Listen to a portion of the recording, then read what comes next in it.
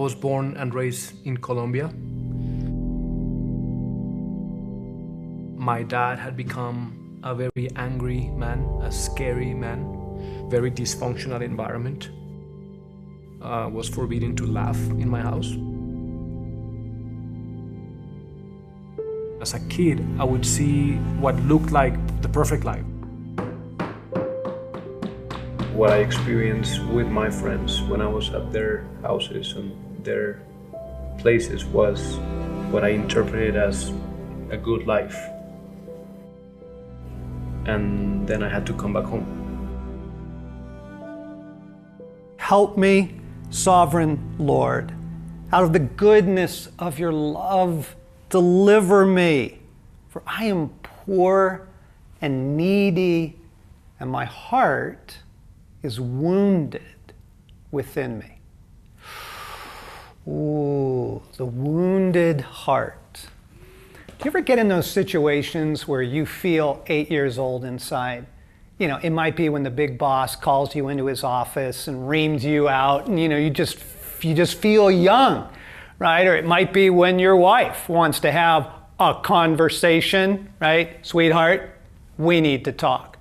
It might be when you get to the end of the month and there isn't enough money to get to the end of the month, right? Those situations where you just feel young. Group of friends, right, are going down to play some hoops and they invite you and something in you freezes. I feel exposed. I don't know. Something feels young inside of us. I had a friend who was a really remarkable guy. He was a pro rodeo bull rider. And on top of that, in his free time, he raced motorcycles on asphalt tracks at ridiculous speeds. This guy was huge, and this guy was impressive. And yet, like David's Psalms, he would admit to you in private moments that he felt young inside. He felt like a boy in his life.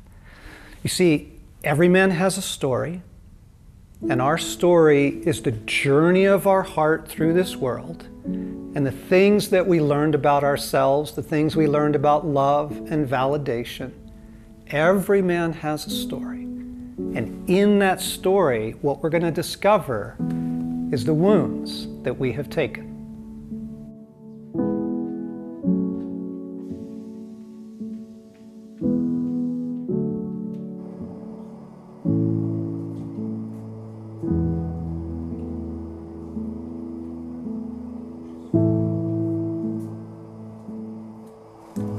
These are my parents at the ranch, and it was my grandfather's ranch, thousands of acres, and it was my dad's dream to live in the ranch, to manage the ranch. And then his dad took all of that away, and he lost his heart.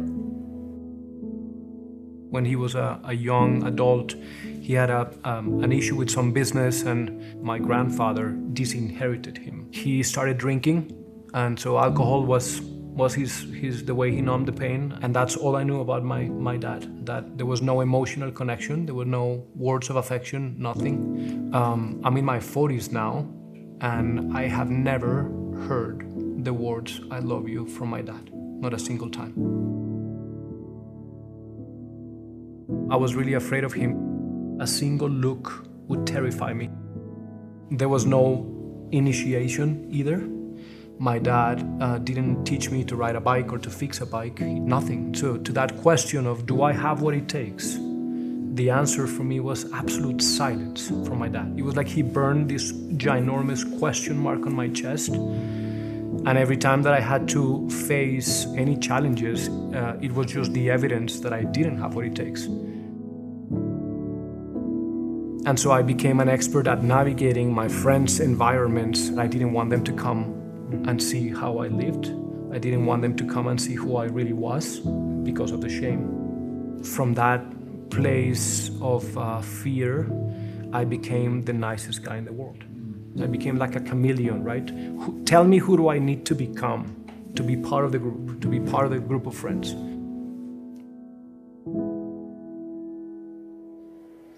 This was maybe middle school, yeah. We went to his ranch. And so they began to take turns driving this guy's dad's truck. And when it was my turn, I froze. So I didn't know how to drive. I almost broke their car, basically, until they began to just scream at me. What are you doing? What's wrong with you, man? You don't know how to drive a truck? What's the deal? I felt like an idiot. And the phrase was clear, like, what are you doing? You don't even know how to drive a car? Move away. What is wrong with you? And that was the phrase. What is wrong with me? I should know these things, and I don't. So it just came back to me. There's something wrong with me. There must be something wrong with me. How many of us have felt that at some point in our life? As you listen to Pablo's story, you can hear the heart of the boy longing for two things. Every boy has two core needs: the longing for love from his father, and then the search for validation from the father. And what's remarkable about this is you even see it in the story of Jesus. You might have heard about the baptism of Jesus in the Jordan by his cousin John, and the story is that his father, our Father, actually speaks. There's only a couple times in the Bible that God speaks so that everybody standing around there can hear it. And this is one of them. It's like he can't help himself.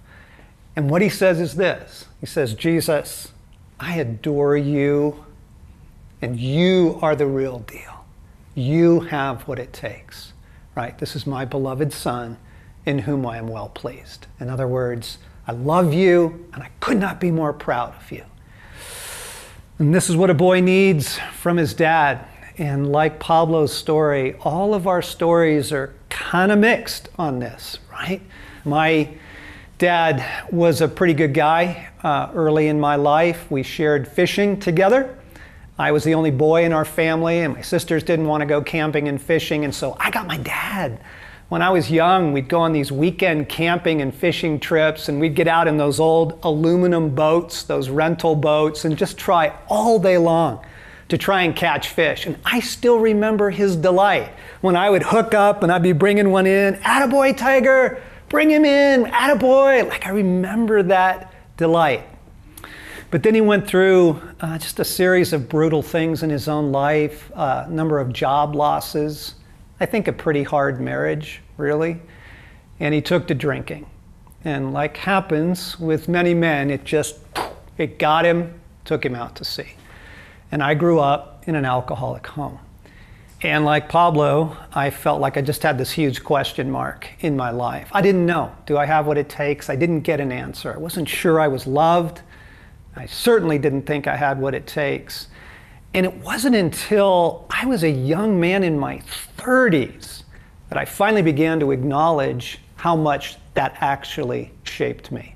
I was an angry man. I did not trust older men. I was super uncomfortable around men. I'd wake up in the night to just an unnamed fear. And during the day, I was just a driven, perfectionist guy, trying to control his world, scared to death at any moment I would be exposed. Did you know that your dad adored you? Did he tell you 1,000 times how much he loved you? Was your story more like Pablo's, where you never really heard words of love, words of affirmation? Did your dad not only tell you, but take you into 100 experiences where you knew, son, you have what it takes? See, guys, every man is wounded. Every man. You don't get through this war-torn world without taking a number of serious wounds to the heart. And it's not just dad. There are mother wounds, wounds that come from our friends, first girlfriends, lovers. There's betrayal and loneliness and heartache. But the deepest wound tends to be the father wound for this reason, that the boy looks to his father first for love and validation. Because in the universe, there's a father and there's a son. And the father-son relationship is the core of all reality. And so it tends to be that in our stories, our search for love and validation is most defined by our Father. But we all take wounds in this world. Everybody does. And then the wounds shape us into drivenness or hiding or fear or performing and achieving, and all our addictions. And here's the really great news about your addictions, by the way. Your addictions are not about your addictions. They're about your wounds. You see, you're trying to medicate something. There's a pain inside, and then you're trying to drink it away or get sex to ease the ache or, perform or whatever it is. The good news is this: if we deal with the wounds, a lot of that stuff becomes pretty insignificant for us. And here is where the gospel is phenomenal. God knows that we are wounded, that we are assaulted, that something has been lost and stolen and assaulted and surrendered. He knows that. And when Christ comes to intervene for the human race, Jesus steps into the scene in Luke chapter 4. But what he quotes from is from the book of Isaiah. And he goes to what we would call chapter 61, and he says this: "The Spirit of God is on me," says Jesus. "The Spirit of the Sovereign Lord is on me, because the Lord has anointed me. He has sent me," okay, "to bind up the brokenhearted, to proclaim freedom for the captives and release from darkness for the prisoners."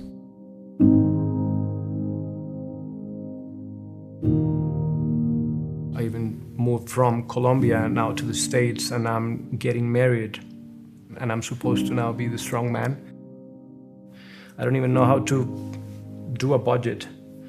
What if something breaks in the house, right? I'm supposed to be bringing leadership and strength to this thing, and I have no idea where to even start. We would face some difficulty, and she would bring it up in love, and my reaction from that place of wounding and shame was just lashing back to her. It wasn't fair. It was on me. It was my brokenness that I was bringing to our marriage, and she was just trying to build a beautiful home. Go faster. Ready? Yeah. Here we go. Yeah! You like that, huh? More. You wanna drive, Nooks? I'm gonna go drive. Oh yeah! Go faster.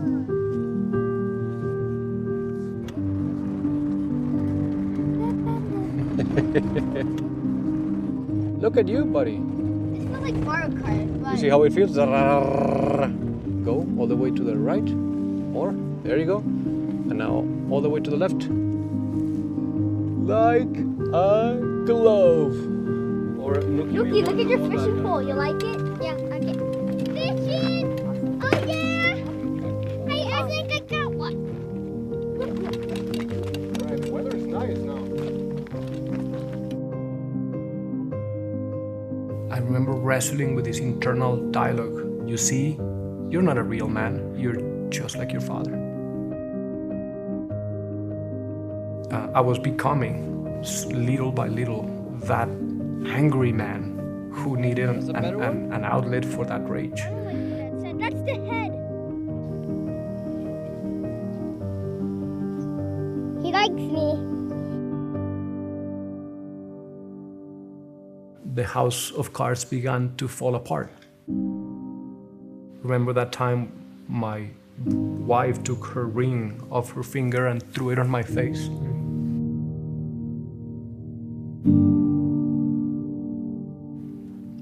I wanted to be a good man. I wanted to be a good husband. It felt like death. It felt like everything in life that I was longing for, all my dreams. I thought it was the end, but now I see, looking back, that it was actually the beginning. Learning how your fishing pole works.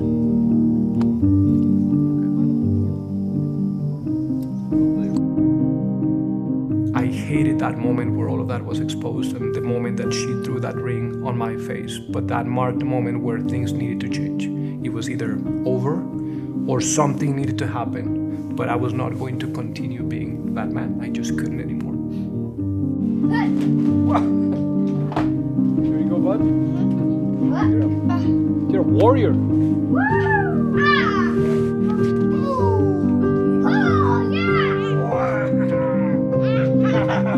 You're a strong boy. Come on, hit me again.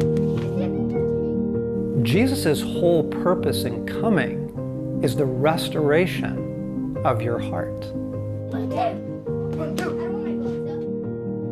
His whole mission is a mission of wholeheartedness, of restoration. And he's trying to illustrate it in all the famous miracles, right? The blind see and the deaf hear and the lame walk. Do you see the repeated pattern? Restoration. He is healing our humanity. But the main focus and the epicenter of his mission to this very day is the restoration of our hearts. And what this looks like, as in Pablo's story, it looks like beginning to open up the pain inside, being honest about the wounds that we've taken, and inviting God in. Now, there's some guided prayer in this, in your study guide that goes with this series. You can also find it on our website at wildatheart.org. But it looks like this. In Revelation 3, Jesus is writing to the churches. It's one of his last words, and he says, "Behold, I stand at the door and knock. If anyone hears my voice and opens the door, I will come in." Guys, Jesus is knocking through your addictions. He's knocking through your anger. He's knocking through our fear of exposure. He's knocking in the failed marriage. He's knocking when your daughter shows up pregnant. He is knocking through the hardship of our life to get us to open up our wounded hearts to him so that he might heal.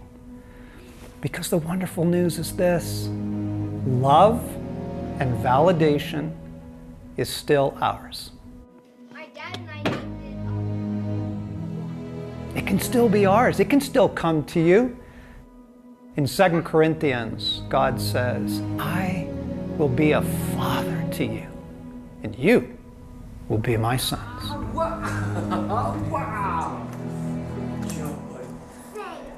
All right, boys. We need to pick our next piece. It needs to be at least 6 inches away from this guy. Remember, the tongue goes to the other side, right?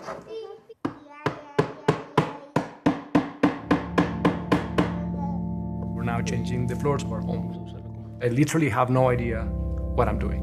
I have never remodeled a fireplace. I have never changed the floors, and I've never done it before. Can I have the hammer? No, wait. Lift it up. Lift it up. Let us slide it.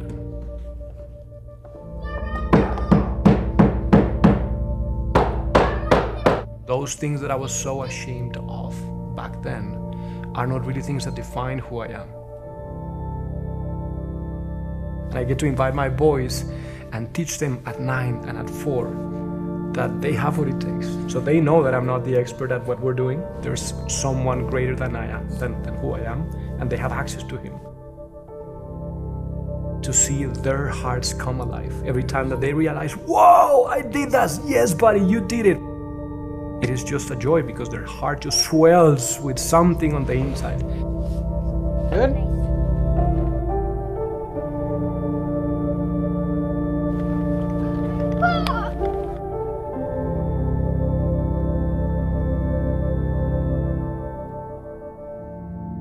What kind of man doesn't want to make the best he can out of his own home? To bring the kingdom of God into the place where he lives, where his wife lives, where his children live. I want to fill this place with memories.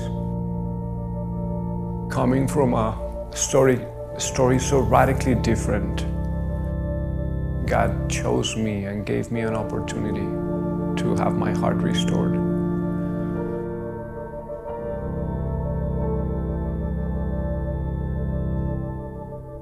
Treasure in the field.